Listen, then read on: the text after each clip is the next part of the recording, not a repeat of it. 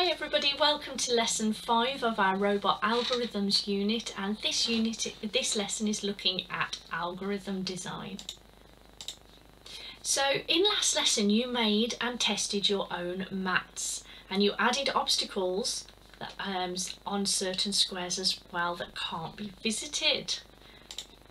So algorithm design, so what we need to do is choose a start square at one end of your mat and an end square at the other. Okay, so we're choosing a start square down here. Decide which way your robot will look at the start. So here we've got Bbot facing outwards, and decide what your robot's route will be. So here we've got some arrows that are going through, showing the route that he is going to take. So an algorithm design is about planning out that route before we actually do any programming.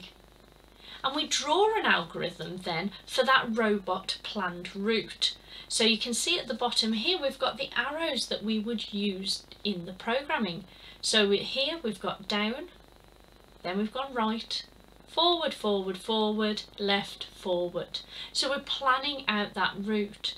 Now you can cut out again and use that Bbot to actually plan out your route by moving your robot around your mat. But it's about thinking about that route and planning out your algorithm. And it's really important stage is to plan an algorithm before we start programming it. And sometimes there can be a problem in our program. So there we went off the screen, Bbot went in the other direction. And it might not be what we wanted to happen, but that in programming it does happen sometimes. And it's something we need to fix, and fixing that program is called debugging. So you might find that as you're going through that you're debugging your algorithm.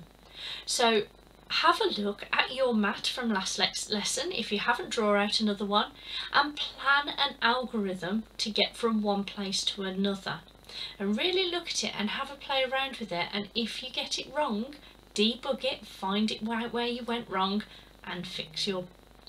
Have fun, and I'll see you next lesson.